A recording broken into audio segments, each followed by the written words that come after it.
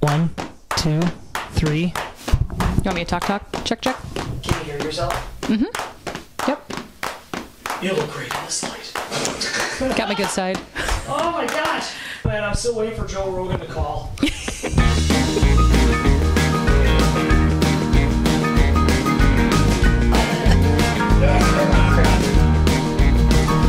I keep the glasses on?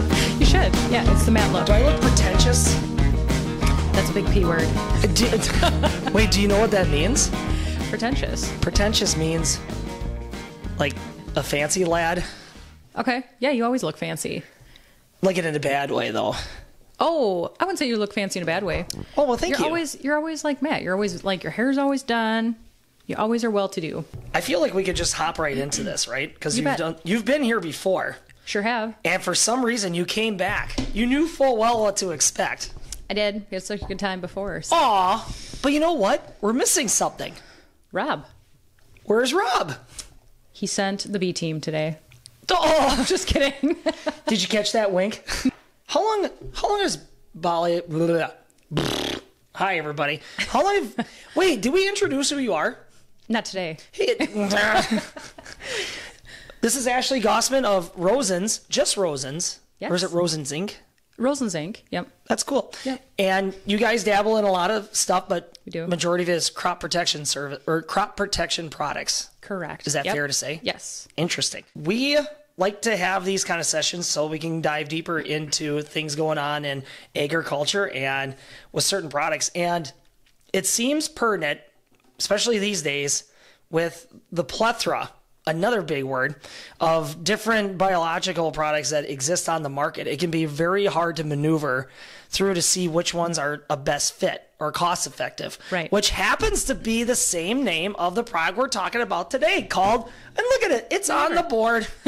It's called Maneuver. It is. Yeah. But to your point, Matt, I mean, I really think this biological market, if you haven't dabbled in it already, seems like most growers are looking to try to do something to incrementally increase their yields. And that's where they're turning to. And you're going to see a lot of biologicals, biostimulants added into biopesticides, biofungicides. There'll be a lot more of this coming forward. It's not just a one and done type of a fad.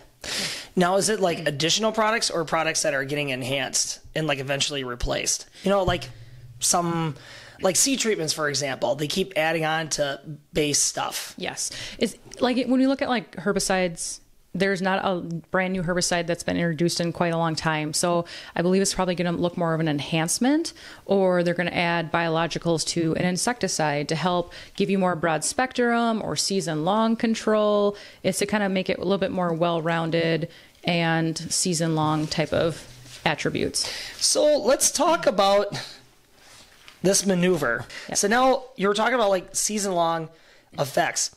The one thing that was great about biologicals from the get-go was there's instant reaction from the row crop. But where people would get frustrated is it would be short-lived. It would help out just in like germination, or it would kind of peter out.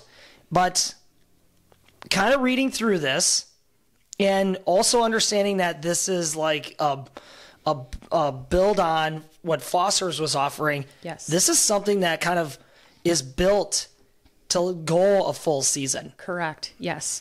Yep. When we look at biologicals in general, bio meaning derived from something living, stimulant meaning it's going to stimulate. Our goal is to stimulate a reaction in the plant, right, or in the crop. Maneuver or Foster, they both fall into these bacteria, fungi, microbes type of quadrant underneath a biostimulant, because biostimulant can mean a lot of things to a lot of people, but these microbes are kind of the really, I would say, the hot topic lately. You know, there's a lot of other products on the market that fall into this camp of microbes. What makes Foster and Maneuver very different is, you're right, it does give season long activity because it is a bacteria, and it's really treating the soil. It's a mechanism to get it into the soil, whether you're putting it in starter or you're spraying it on with a burn down.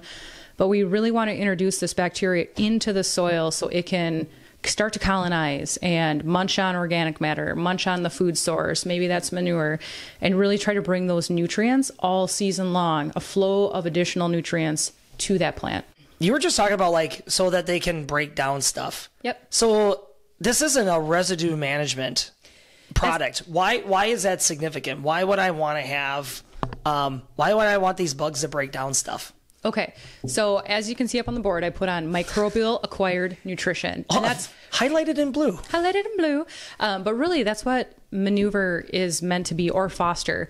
So what they're doing is mineralization and solubilization, two processes that are already occurring in the soil to begin with, natural processes that are helping to break down nutrients that are tied up in the soil chemistry.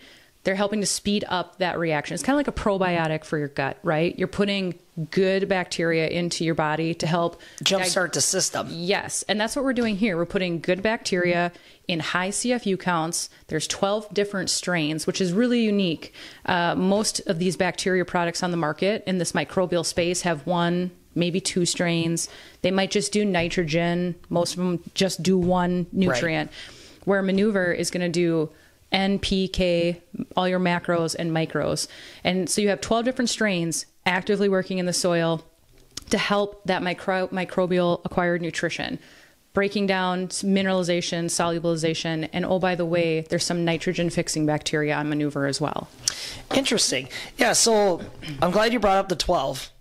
That's very common in a lot of biologicals. We had that discussion, especially when we were looking at other university trials where they're comparing different products, and it's a lot of like just this one or just that. Yep. Whereas you guys really stack these. So why have so many in the bottle? So when we came out with Foster had an 8 strain bacteria, and the way Rosen's chooses those probably above my pay grade. I mean, we can go into detail about what each of them do, but really... Starting now. Okay. We'll get down into the weeds. But really, I just think they bring a lot of value because if you only have one strain of bacteria and you put that in the soil, I think it comes back to formulation. How is that bacteria derived and how is it formulated? And how competitive is it going to be in the soil if you're relying just on one strain, right? There's billions of strains of bacteria naturally occurring in our soils.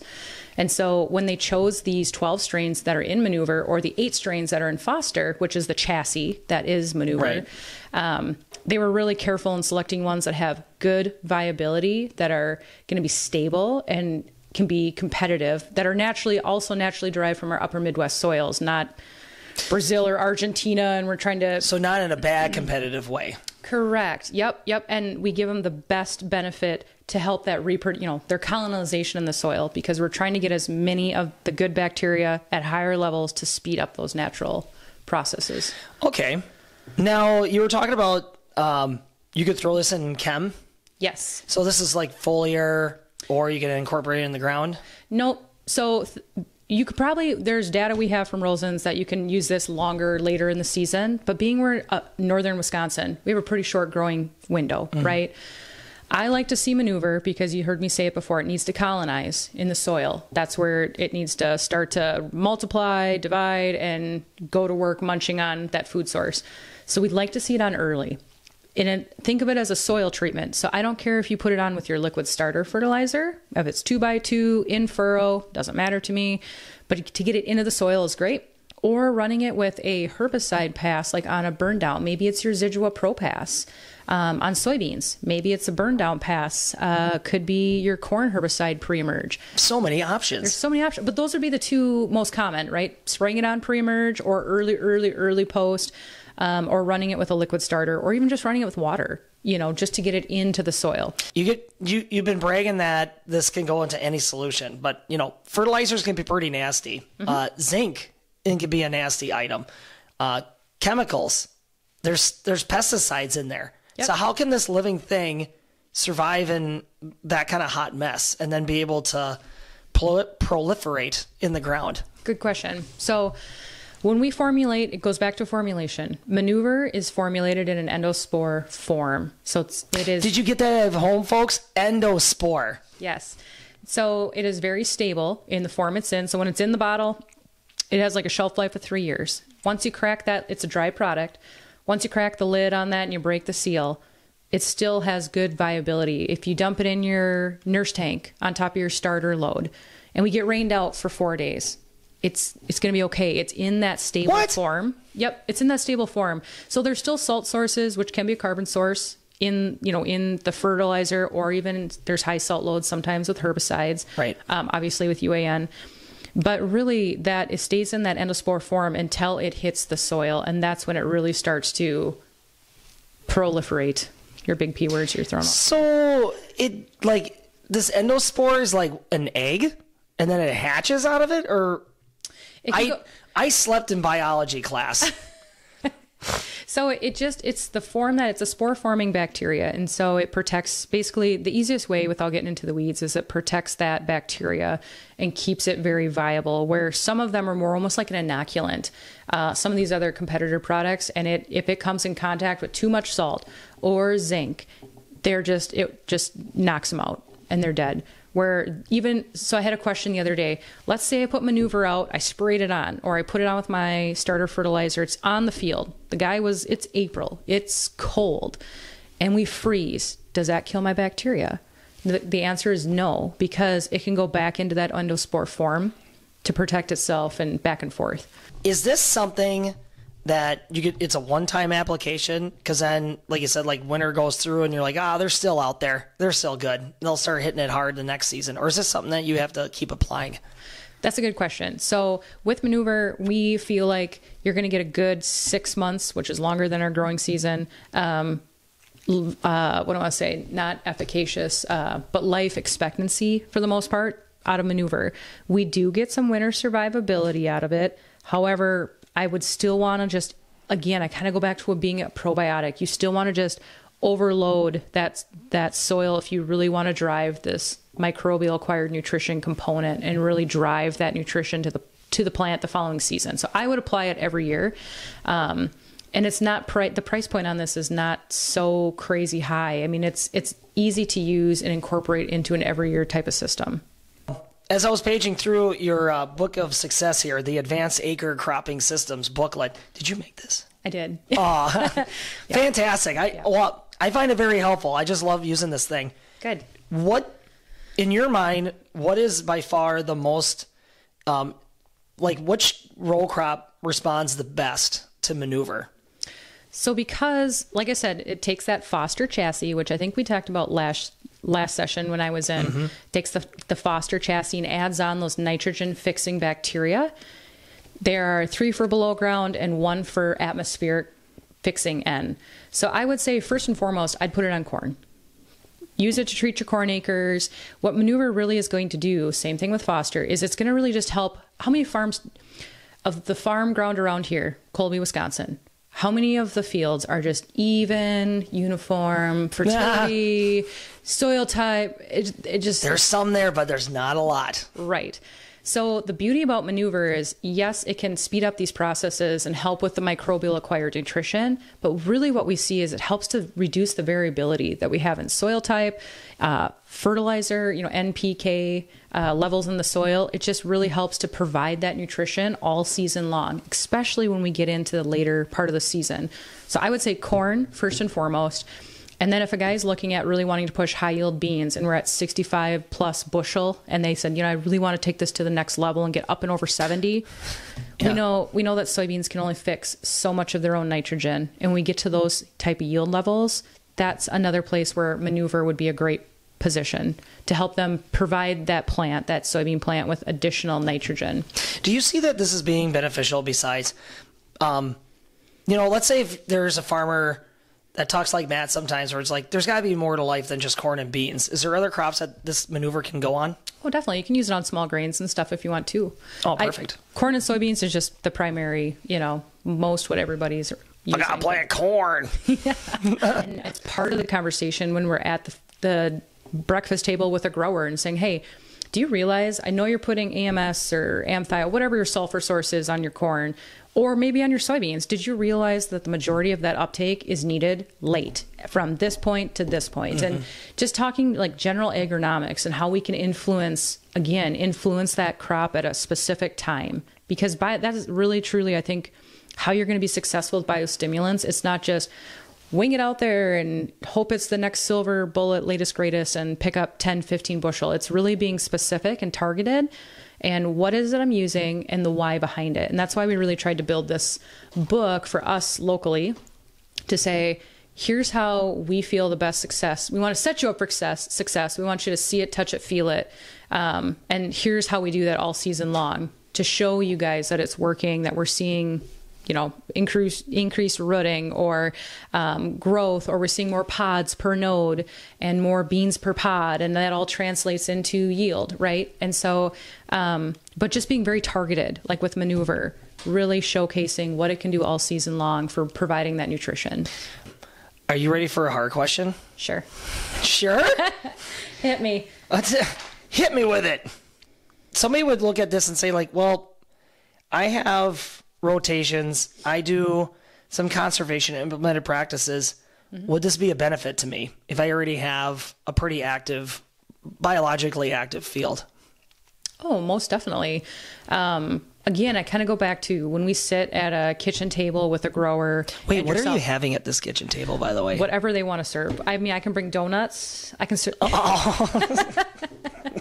But that's usually where we meet, right? Merry breakfast. It's a plate of Glazers. So when we're talking to growers, with, you know, yourself included, it really, we ask a lot of questions because, again, it kind of goes back to the agronomics. When Rosen's brings these, whether it's Maneuver or any of these biologicals to market, has to satisfy three things. One, is it agronomic?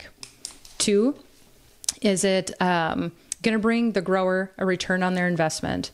And then three, is it operationally efficient? You know, if it's, for example, Maneuver, there's a lot of biologicals that once you crack the jug or the bladder, you get 12 hours to use it and then they're dead. Mm-hmm. Or if it hits your zinc source in your starter fertilizer, they're dead. Where Maneuver, we built this product to be very stable, to really be able to handle your starter fertilizers and not compromise its efficacy. If it hits zinc, it's not a big deal. If we put it with UAN, not a big deal. 1030-4-0, not a big deal. Doesn't sweat the small stuff. Yeah, see? So it just, we want it to be operationally easy for the grower, yourself to use. And but back to your question. So if you had good, let's say you're in a conservation program, you have really good bacteria and microbes in the soil. Yeah, let's say I'm kicking the out of soil conservation. Yes, but it still goes back to a nutrition. So yes, they're bacteria. Yes, you're inducing like that probiotic concept right into the soil, and you already have a strong soil to begin with. This still will help provide that nutrition season long, because there's just more of them to do the breakdown, whether you're manure or your organic matter. And it's really just trying to help provide that season long. Does that make sense? It does. Just makes it more robust. Yes. All right. Anything else you'd like to finish up? I don't think Wrap up with? Yeah. And if you guys have questions, by all means, reach out to Matt, Short Lane. Yep. And they can find me, or we can visit more about it. So, but you know, you guys do such a great job of providing all the information and material for us, and you make it very easy to comprehend. And good. Yeah, it's a product that we're pretty excited about. We're expecting that we're going to get some trials set up, because we'd like to see this stuff in action, because we got a lot of great feedback from Foster's, and you jazzed up the chassis. So people who are excited about Foster's, they're going to get super jacked about this Maneuver. Yeah, definitely. Fantastic. All right. Well, Ashley, thank you so much for attending. If you like this video at home, why don't you hit the little like button there down at the bottom, and we're going to catch you next time. Yay. Yay. Thanks, man.